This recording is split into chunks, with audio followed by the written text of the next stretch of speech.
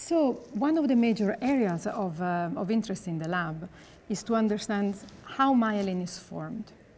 And in order to do that, we can study how myelin develops in a young individuals growing up.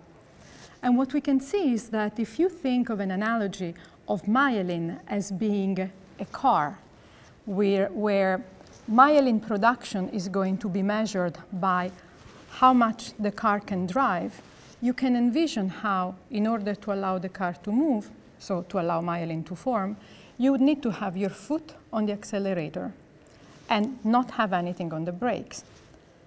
The way in reality development works is that first, these cells that are called progenitor cells have the equivalent of putting the foot on the brake, so that there is no myelin when a child is very young, there is no myelin when people get very old in the case of remyelination failure. In both cases, very young or old, or also in cases of multiple sclerosis with remyelination failure, the problem is that there is a lot of emphasis on the brake, and therefore new myelin cannot be formed. So what we've been trying to understand is why are there so many brakes, and how can we remove them? We have developed, actually, with some chemical engineers, new compounds that would act precisely on this mechanism, on what allows the progenitor to put the brake so that we can remove it. And this is where we have really tried to understand whether environmental causes can affect gene expression, thereby balancing acceleration versus brakes. And while that talk was more focused on the immune system, we have been asking the same question in the brain.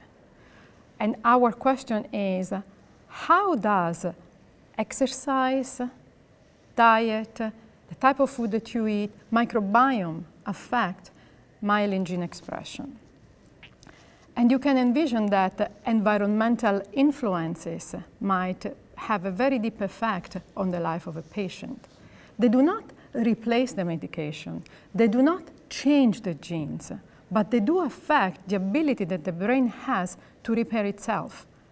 So we have very interesting data in animal models of the disease that definitely very strongly support the effect of the environment on potentiating brain repair.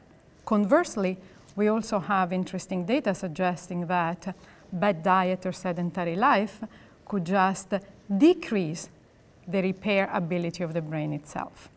And more recently, we also have started this very interesting project in patients where we are trying to address also the effect on the microbiome itself.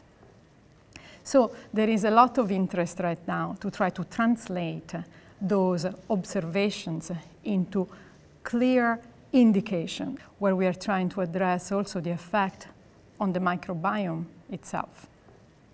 So there is a lot of interest right now to try to translate those observations into clear indication. I know that for patients, it's a critical question. Can I do something for the disease, right? I mean, I'm taking my medication, but, and sometimes there is some level of frustration, right? So my hope is that we can really develop a scientific basis to support this wellness approach with patients.